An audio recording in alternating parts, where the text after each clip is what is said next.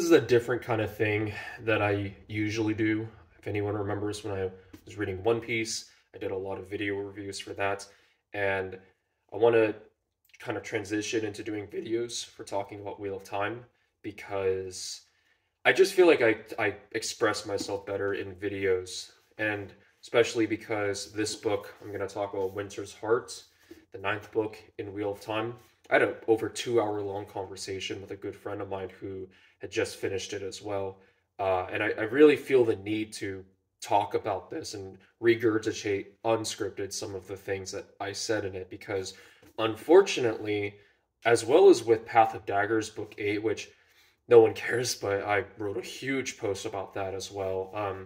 There's a lot of negative discourse over this book in Path of Daggers, and I just don't get it. I don't see it. And frankly, it makes me pretty mad at a lot of the Wheel of Time fandom and community for it. Like, it just comes off as sheer ignorance and frankly disrespect for Robert Jordan to say that these are boring books, which that's like straight up wrong, in my opinion. And especially with Winter's Heart, I think this is without a doubt one of the best Wheel of Time books that I've read so far.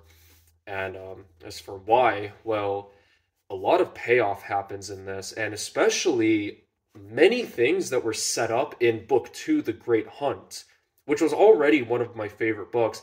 It's now been made even higher on my list of favorite books, like ever, period, Great Hunt, because just the amount that it set up without feeling like set up, like it was just very natural, especially all the payoff in this book.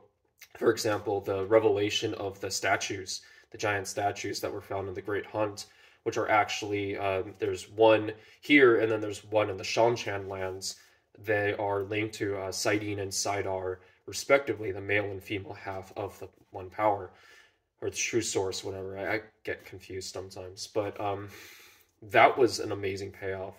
And this was, I believe, Shadow Rising, where Matt gets his Daughter of the Nine Moons prophecy. We finally get the payoff of that. We finally meet the Daughter of the Nine Moons. Not only that, but we get to see Matt meet her. And at first, he doesn't know that it's her, and then he finds out, and it's an amazing scene where he just kind of spills his spaghetti, and he says, "Whoa, hold on, it's okay, that's my wife." And everyone's confused because they don't understand.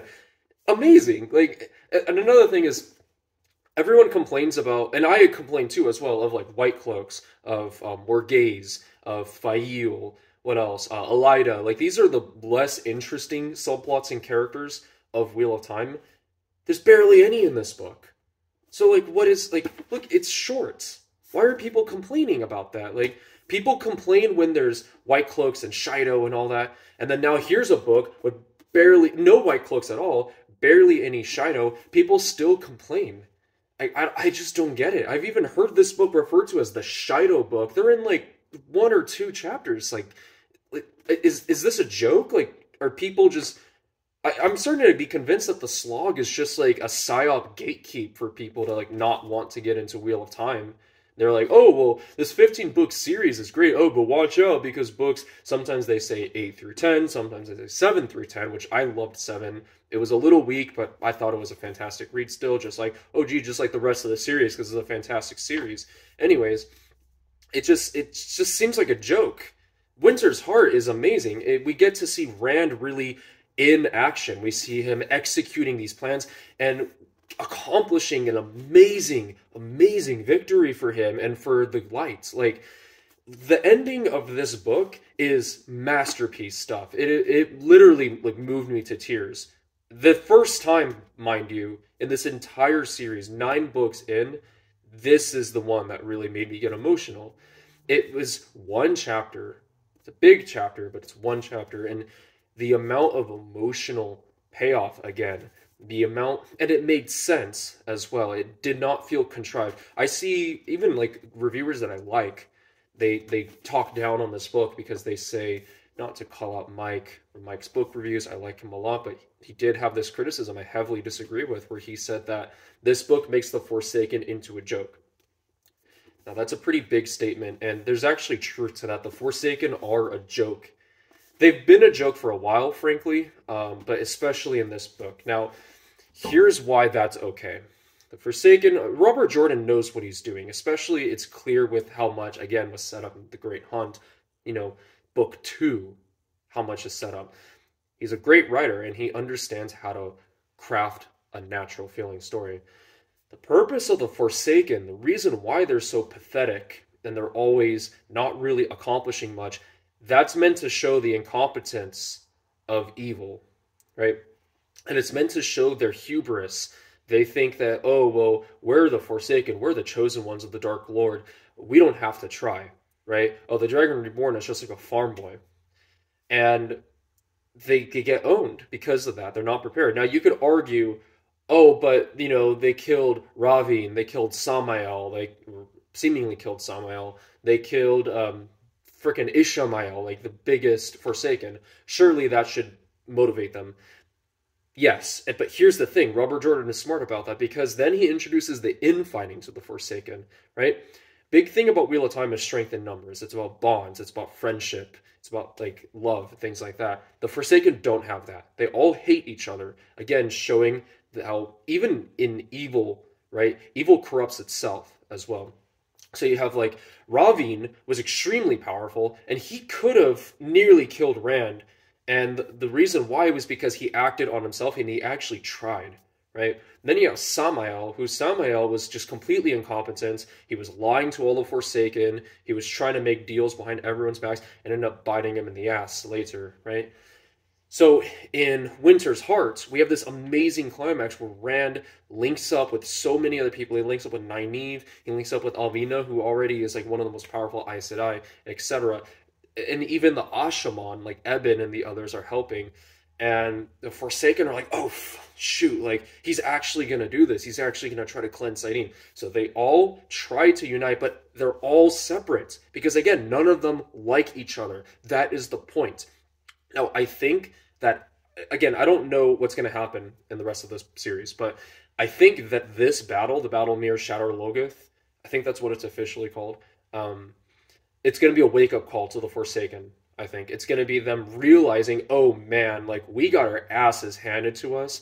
We need to step up. I think that this was purposeful. Like, the Dark One and Moradin wanted this wake-up call for the other Forsaken, because Moradin clearly wanted the keys that Rand possessed. And I don't think Moradin could have cleansed Saidin himself. And frankly, I don't really know why he would really want to. It just made me think that he wanted to protect them and actually wanted to help Rand do this, because when he saved Rand and Shadar Logoth in the end of A Crown of Swords, he said, if you die here, that's going to really mess up my plans. So I think he wanted this to happen. He wanted this victory for Rand because he knew, and the Dark One by extension knew, that the Forsaken would just get whooped because they're being incompetent clowns that, like, don't like each other. Now they're going to actually try. Right? I think that because Moradin just shows up out of nowhere, and no one knows who Moradin is, but Moradin has been declared nameless, and this is confirmed by, what's his name, Shar Huron, the Murdroll that is basically in the mouth of Sauron from Lord of the Rings, but the equivalent for the Dark One. Anyways, he comes in and he's like, yo, this guy who says he's nameless, like, he's actually nameless, and you got to listen to him and I, because we are speaking for the Dark One. So even then, I feel like it would be hard for them to listen to that, because, like, Samael thought he could be nameless. Even Demandred is always like, oh, well, I could be nameless too. But he never even does anything. And again, that's the point, right? So saying that as a criticism just is a slap in the face to Robert Jordan, making probably the most realistic and, like, natural feeling plot progression and character progression I've ever experienced in a franchise. I was watching an interview, I think it was specifically the 10th book, Crossroads of Twilight, where Robert Jordan talks about how he wanted the world and the story to develop through the perspective of the characters. And this is very different from the way Tolkien writes. Tolkien is a world builder first and foremost. Robert Jordan, honestly, not as great of a writer as Tolkien. Like if we're talking specifically about the linguistic side of creating, writing, and then writing it, it's not as good as Lord of the Rings. But Robert Jordan has the kind of possibly an edge on Tolkien in terms of character and plot development, right? Obviously, Wheel of Time is much larger than Lord of the Rings. I think Eye of the World alone is almost as large as the Lord of the Rings, like as in the 3 books together, which is the way you should be reading it anyways. Um, yeah, it's insane how different they are in terms of that. And Robert Jordan might not put a lot of effort into world building and lore, but what he does do is he makes the world grow through the eyes of the characters, right? The Emmons Field, small cast of characters, farm people mostly. They don't know a lot of the world. Frankly, they don't even know that Morghese exists. Like Morghese is, even though it lies in her territory, she's so far removed that she doesn't even really pay attention to anything in the Two Rivers. So they go out into the world. That's Eye of the World. Eye of the World is a very simple Tolkien-esque fantasy. And then from there, the characters grow up. They become adults. You have to remember that they were teenagers at the beginning of the series. Now they're starting to develop their own sense of the world. They're starting to learn more about it and actually venture into it, right? They're all doing their own different things. Frankly, I will admit, Perrin's plot like sucks. I hate what's going on with Perrin. I'm sure it's going to pay off, but like, man, it's a slog. That is a slog, I will admit. So book 10 is apparently the Perrin book. If that's true, I can kind of imagine if this is a slog. But one book of 15, like, to me, that's not a slog, you know? People are just so over exaggerating, especially when like Winter's Heart is considered like the second worst Wheel of Time book. This is one of the best books in the series. And again, I realize this is just turning into a rant, but this was just an amazing read to me. Like I can't believe, in a sense, I can understand if you were experiencing this as it came out. But I believe it was only like 1 to 2 years between books. It's not like George R. R. Martin, right, where he takes like these super long breaks. I mean, I think Robert Jordan did take breaks at some point, but I don't think it was with this book. Like, even then, you get a lot of important plot stuff. You get one of the greatest endings in the whole series. Everything in formatting as well is fantastic. It's such a great idea of a place where you cannot channel. You get Cadsuane stepping up and really proving herself to be this kind of new Moraine type figure, right? You get the amazing scene where she negotiates for Rand's release when he gets captured after he falls for Powder Fane's trap. I don't even know who's going to watch this, but I just needed to get that message out there for anyone who's interested in this series. Please, I mean, again, I can't speak for Crossroads of Twilight, or Crossroads in Twilight, whatever. I can't speak for that, right? I'm just started, I'm still in the prologue, but people who say books 7, 8, and 9 are songs, no, they're not, okay? I could make videos like this for books 7 and 8 as well. Now, I have criticisms of 7 and 8. Primarily that 7's plot is a little too loosely connected, and then 8's, the first half is, besides the Bowl of the Winds plot paying off, kind of slow and not much happens. That second half is amazing. And anyone who says that 8's ending sucks, you have to understand that a lot of 8's second half is more of like an epilogue, right? Of the big battle that Rand has with the Shan-Chan, and then you deal with the fallout after that, which is a very important thing, and you can't have that like tacked in to the beginning of this book, because then that screws everything up. Oh, by the way, this book's prologue, amazing. The Elaine and Avienda sister ritual, I forgot what it's called, one of the best segments in the whole series. Like, it's so emotional and so powerful and so like funny as well. This book definitely has more humor than most Wheel of Time books, especially when it comes to Mat. Now, I still don't like that Mat is getting toyed around with Tywin. Don't like that at all. I hope the only thing that I would make that plot okay for me is if, like, okay, this might be a little spoiler, but basically Mat's become like a sex slave to this Queen Tywin, and this is in Ebu Dar, and during this time in Ebu Dar, Mat's getting stalked by this creature called a Ghulam, which is basically, looks like a man, but he can kind of mold himself into any shape. He can squeeze through cracks and stuff, and he's made a personal vendetta against Mat because Mat's Silver Fox Medallion is the only thing that can actually hurt him. Like, not even Aes Sedai channeling can hurt the Ghulam. They were made purposefully to counter Aes Sedai and channelers. So, for some reason, Mat's Silver Fox Medallion works. So, the Ghulam encounters Mat again. He fought him in Crown of Swords. Was it Crown of Swords? Path of Daggers. Oh, I forgot. I think it's Crown of Swords. He fights him. Then he encounters him again, and the Ghulam is basically like, oh, I think this happens in Path of Daggers, actually. The Ghulam basically is like, I'm going to get you, right? And he squeezes away. It's my cat in the background. So, the only thing that can make the Tywin plot pay off is if, like, he thinks that the Gulam thinks that Tywin is like close to Matt because like he sees them having sex a lot and stuff, and he's like always in her bed.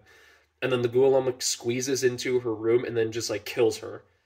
That'd be the only reason why I would like in this entire Ebudar plot with Matt. That's the only reason. I don't think that's gonna happen because Matt's already moving out of Ebudar. Spoilers for this book.